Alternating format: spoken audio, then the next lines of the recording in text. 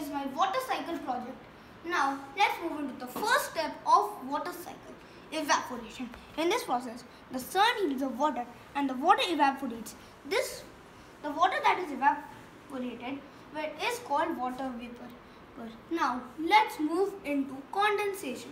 In the process, the gaseous state turns into a liquid state, where in this process where the water vapor that has evaporated it cools down at different places and rises high and forms water particles, and those water particles forms clouds.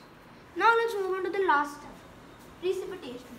So rain falling from the cloud on the earth as rain and snow, hail, sleet and many other things falling is called precipitation. As you can see, this is the groundwater, the vapor transferred from here to here, and thank you.